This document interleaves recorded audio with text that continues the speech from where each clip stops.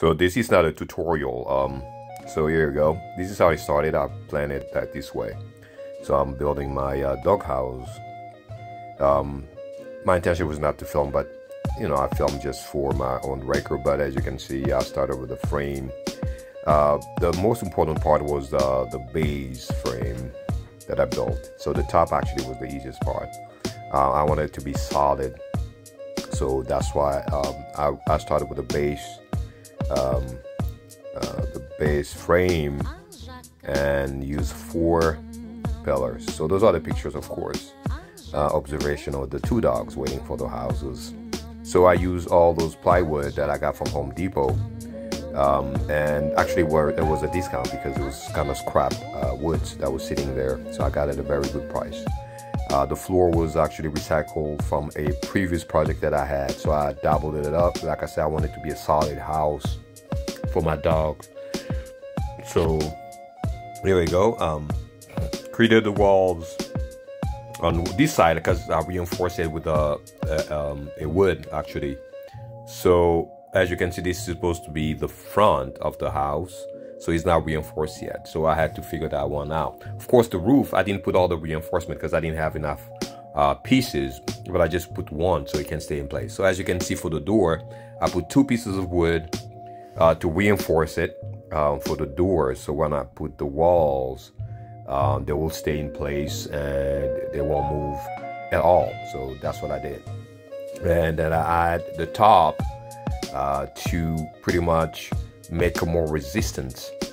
So I added that bar on top for the door, and here we go. So I added the wall, so that thing is not gonna go anywhere. It's gonna stay there. So yeah, so the wall were done at this point. So now I had to think about the wood. So I went to Home Depot again. I didn't want to buy just the plywood because I was like, well, I'm gonna protect the roof. So what I did, I bought, well, look, it was painted, so I painted the inside because I know it's gonna be hard to paint once everything is done. So I bought some particle board to use as a roof. I was worried about it's gonna get wet, but I'm like, if I'm gonna protect the top, it doesn't really matter if it gets wet or not, because it's gonna protect. So both of them are put in place. I had Home Depot cut it for me. Again, they did a fantastic job. Home Depot, you guys were fantastic. You helped me with this project, I gotta say that. And of course, I went to buy those shingles that I got at a discount because they were open box. So I had 1 pack to use, so I had to be very creative here. So this is one side done, and the second side, it didn't take that long actually. I used a staple to pretty much staple them. I didn't want to use nails because the particle board was not thick enough. So I used staples to staple the whole thing. So everything was done with 1 pack of the shingles. So I didn't have to buy a second one. But like I said, it was 70% discount because it was an open pack, an open box. So I painted the outside the wall. The guy was like, well, you don't really have to paint it because the plywood are treated. But I was like, yeah, I want to give it a beige color or whatever. Actually, this is peanut butter color. And of course, the approval of the 2 dogs waiting for the house to be done. They like it, actually, they said. So yeah, you will wonder why I put the light. I'm not trying to be fancy. The light, actually, because I have 2 heater lamp inside, and they don't have a light. So in order for me to know if the lights, the heat lamp are on or off, I needed to put another light outside to just make sure that they are on or off. So it's not just to be fancy. So this is how the whole thing started. We bought this from Amazon.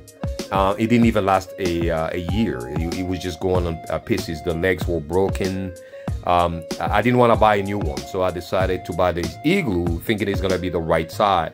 But the dog, they didn't like it. They didn't like the smell. They didn't like the whole plastic for some reason. So that's why I built the house pretty much, which is big enough for me and the dog actually. So here we go. So now I put it in place where it's supposed to be, next to the patio door. And of course I kept the flatbed because Zena liked to use this more than Nala.